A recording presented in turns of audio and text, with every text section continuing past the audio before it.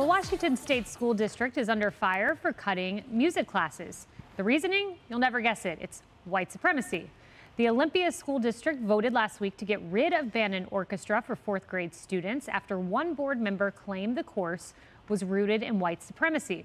The board's director explained the decision this way. We're a school district that lives in, is an entrenched and is surrounded by white supremacy culture. And that's a real thing. And there's nothing about string or wind instrumental music that is intrinsically white supremacist.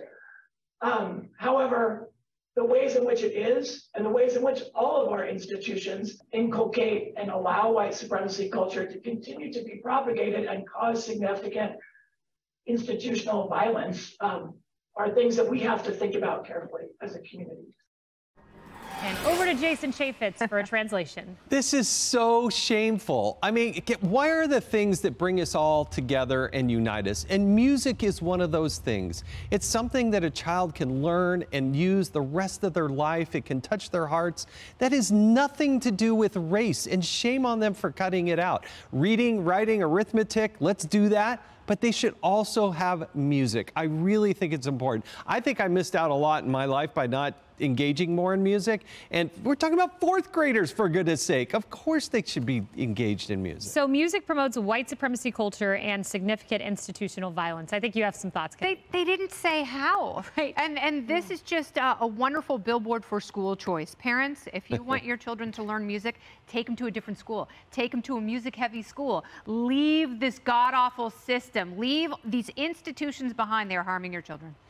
Do you think this talking point is a good one for the left, Marie? No, well, I'm not sure that guy represents the left. I think he does. I'm not claiming him on the right. He's certainly not in my party. I think we need more music education in our schools, not less. We need more children learning about the arts. And look, one of the ways to fight against racism or things that this person cared about is through the arts, is through expanding your cultural horizons. So teach them jazz. A great American art form. A great American art form, but right, I mean, this is like nonsense. This is crazy. It is. Emily, apparently one parent said not just one or two students are fleeing the school district because they are pretty radical in general. She said hundreds. And this is Olympia. You know, this is the capital of Washington State.